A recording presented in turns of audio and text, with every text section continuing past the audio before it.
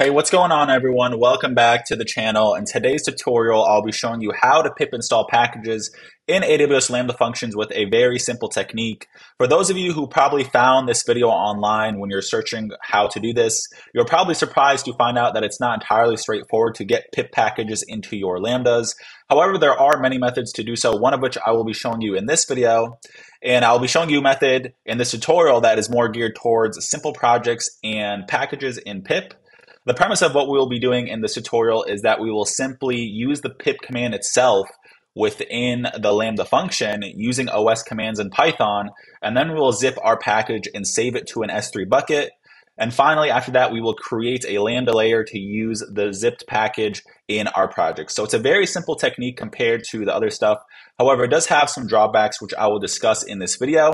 And in the next video, I will even show a more sophisticated, complex, but significantly more robust method using Docker if you guys are interested. So let me know in the comment section down below. Despite that, I think this is a really powerful technique I'm about to show you because it's generally a cool hack that can find a lot of use for simple projects, and you will definitely learn some things and find use with your Lambdas. So before we get into it, be sure to like, comment, and subscribe to the channel. That would be greatly appreciated. And enough being said, let's get started. Okay, so getting started here, I'm already in my AWS console in the preferred region, which is US East 2. And so I'm going to show you the Lambda function I would like to run that has a third-party package. So you can see I just went to the Lambda service within AWS, and I just went to the function section here, and I just already created this test function in Python 3.12. So if you're watching this video, you can easily just create, or you probably already have an existing Lambda function that uses some third-party package. This is just a dummy function that does something with a JWT package. This is actually a package required to be pip installed, so it is a third-party package. And I'm using this JSON package as well within this code, which is Python standard, so that is fine. However, if I go to run this code, by the way, this code just simply encodes a secret in JWT and decodes it. If I go to actually test this code and invoke the test, what I'll find right away is that there's no module named JWT. So I have to pip install this package. So we're going to pip install this package in this video as we discussed. So in order to do that, we're going to use something called layers within Lambdas. So if you go down here, eventually we're just going to add a layer which has the pip package itself. And once we add that layer, we'll be able to run this code because it'll be able to access the package from the layer. So the question is, how do we get the pip package to that layer? Well, the first step is we just want to go back and actually create another Lambda function. So let's go here and let's create a function. So we're actually going to pip install within another Lambda function. And I know it seems kind of counterintuitive, but this technique does work and it's kind of a hack. So let's just go here and we'll call it pip install. And we are just going to do Python 3.12. And we want this architecture here because we want to make sure we're matching architectures with our other Lambda functions that we're running. So if you are using ARM64 in your other Lambda functions, you want to switch this because depending on the nature of how we pip install, it actually pip installs packages per that architecture. So we're going to pip install on this architecture. So you want to make sure you have synchronous architecture across your Lambdas with your pip packages, and we just want to create the function.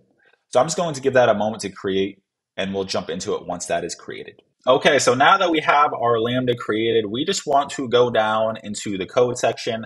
I'm just going to copy and paste some code I already have that was working before. So I'll just paste it here, and you could just pretty much copy this code. I'll link it down in the description below. You can thank me later for that, but this is pretty much all the code we need with some modifications based on your packages to actually do this. So once we have that in there, let's just go ahead and just deploy it real quick. And another thing we want to do is before we start walking through the code is we actually have to bump the allocation within the configuration.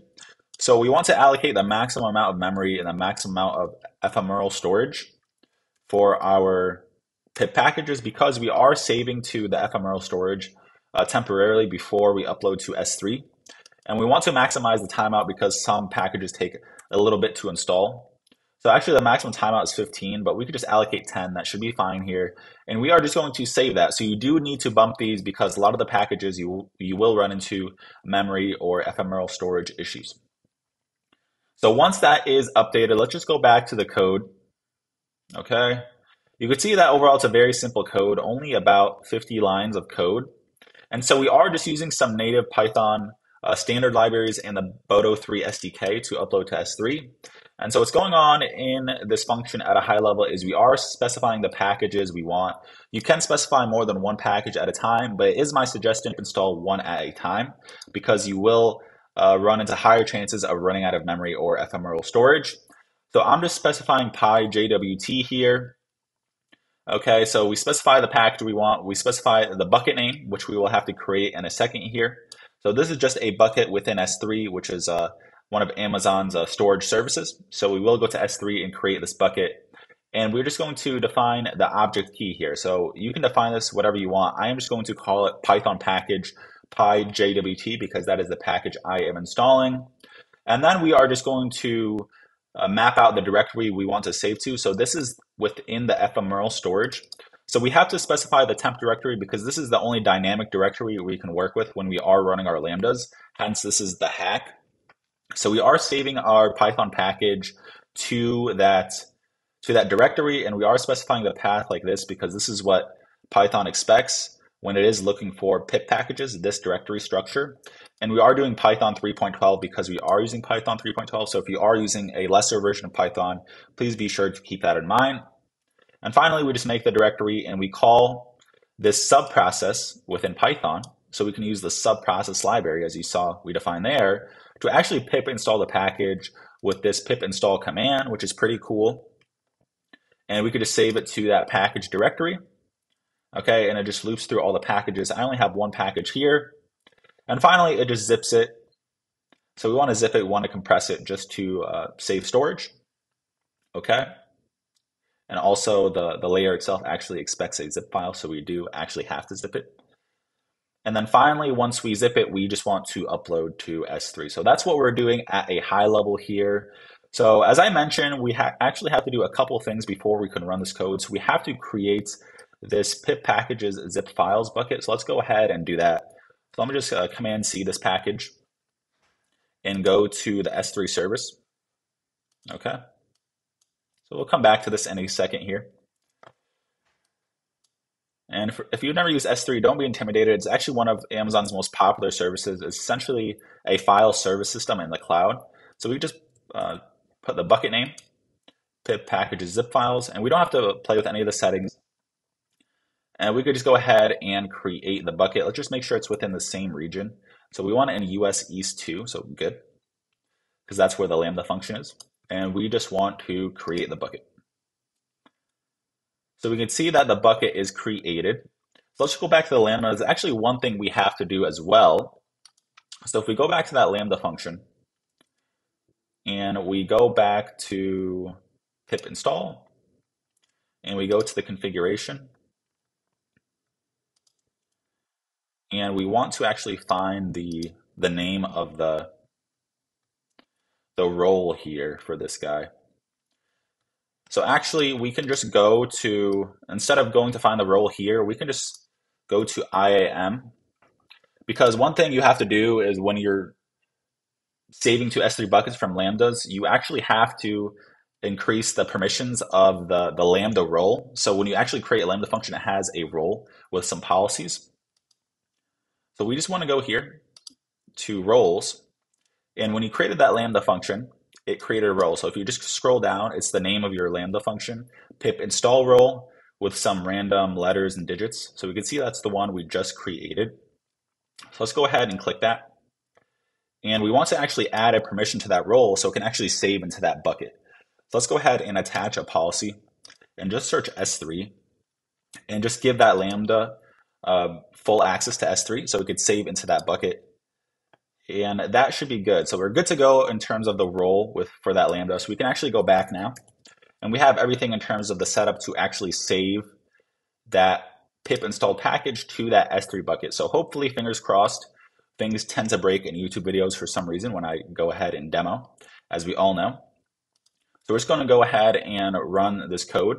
So test it. You don't really have to put anything for the invocation. So successfully installed, zipped, and uploaded package to S3. So that is awesome. So let's go to that S3 bucket again. So that was pretty quick because this package is really small. So let's go back to S3. So we just ran that code. Thankfully, it was a light package. And we could just go to this pip packages zip files. And within it is this Python package pyjwt. Okay, so now that we see this Python package within our S3 bucket, which is great news, simply what we could do is we could just select the package and download it. So it is a very light package, surprisingly 65 kilobytes when zipped. Hopefully you are that lucky and you have light packages. Okay, so now that you have that package downloaded, the next thing we want to do is we just want to go back to our Lambda service. We are navigating back and forth between a lot of services, so I hope you're not overwhelmed. And this time, instead of going to functions, we're just going to create a layer with that zipped package. So we could just go here and create a layer. And this layer will give the Lambda function the capability to actually access that Python package within its compatible architecture. So let's just go ahead and type pip layer pyjwt. You can name it whatever you like, as usual. We just want to upload a zip file. Also, you can upload straight from an S3 bucket, which is cool. So maybe I didn't even have to go ahead and download it. Now we can just go ahead and select it here. And we just want to select the compatible architecture, which, as we mentioned, is this guy right here. Be sure to be synchronous with that, as we mentioned. And we want to select the Python. So we're using Python 3.12. Be sure to be synchronous with that as well. So we just want to go ahead and create this layer. Very simple. It should be quick because it's such a light package, thankfully. Okay. So once we have that layer created, what we want to do next is we just want to go back to Lambda and we want to go to functions and we want to go to that original function that needed that JWT library. So that's that test function we created. And let's just go down here and we want to actually add a layer and we're going to select a custom layer. Mind you, AWS does actually have other layers. They even have a pandas layer. So if you do need pandas, you don't even have to follow this tutorial. You could just go ahead and select their pandas layer. But for JWT, we do need that custom layer. And we're just going to do pip layer pyjwt. And we're going to select the version, which is the latest version we just uploaded to that layer. And we are going to add it. Very simple. Thankfully, AWS with those integrated services makes it nice. It finds it for us. And we just want to go ahead and run this code. So remember before when we ran the code, it threw us a package not found error. Hopefully now after installing that pyjwt, we will get a success code of 200 and it will show us the encoded and decoded JWT token. So let's go ahead and run this code. So fingers crossed. Once again, things always break in YouTube videos. Okay, awesome. So it does look like we pip installed that package correctly, and hopefully the same goes for you as well. You were able to do this and get that status code and get past that error for pip installing or not having those packages.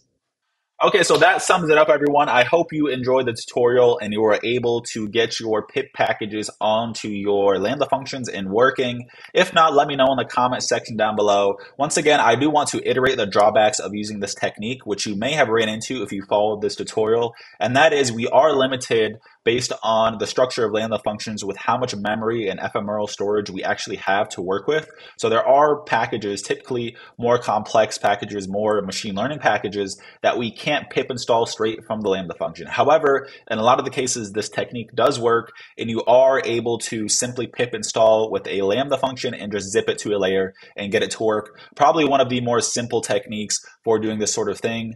Despite that, I think you guys probably learned something from this video. Once again, let me know in the comment section down below if you did as well. Stay tuned for future videos. Be sure to like, comment, and subscribe to the channel and let me know what you want to see. If you are interested in that more sophisticated method where I show how to do this with Docker, let me know in the comment section down below because that will be a much more involved video, probably a 30-minute plus video where I'll walk you how to set up Docker, how to create Docker images and pip install in Docker and upload those Docker images to ECR, which is another Amazon service which we can use to do more sophisticated things and work with more complicated packages. Stay tuned. Thanks for watching and take it easy, everyone.